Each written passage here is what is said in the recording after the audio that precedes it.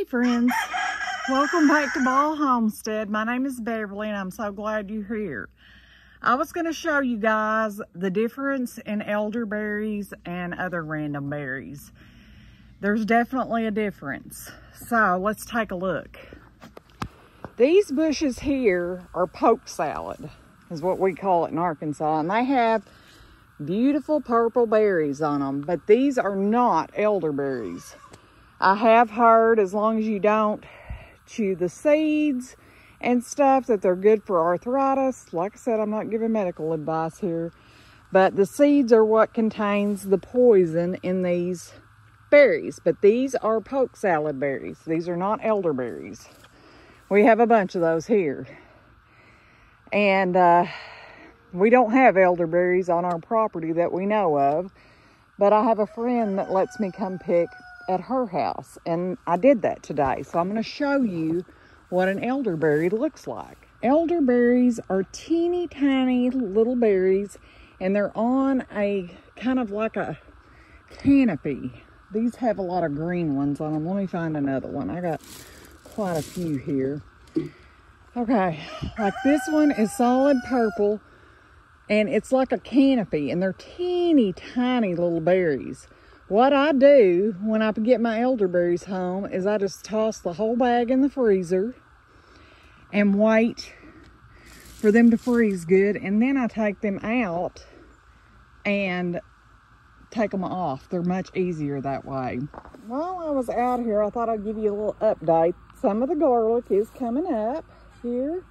The only ones that isn't coming up is the elephant garlic.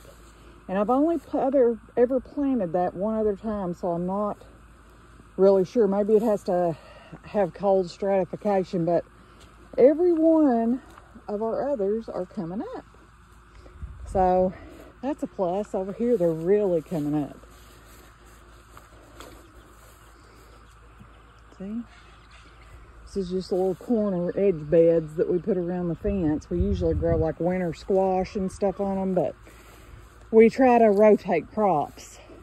And look, I'm so excited. My carrots are back up. We figured out what got them the first time. We have some little neighborhood turkeys. They're tame turkeys, and we were pretty sure that they got our carrots the first time. We've been kind of watching when they're here and not, making them get off the fence when they are up here. So now I'm going to pick up some mulberries, muscadines.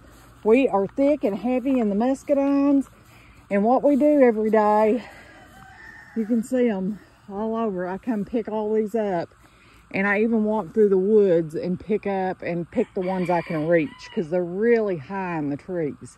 So let me do that real quick. All right, guys, in a matter of a few minutes, we got about a half of a gallon of fresh, yummy muscadines. I'll probably go ahead and wash these because we had a little bit of rain today, so they're a little dirtier than normal, and put them in the freezer. And we'll have muscadines for juice, jams, just whatever.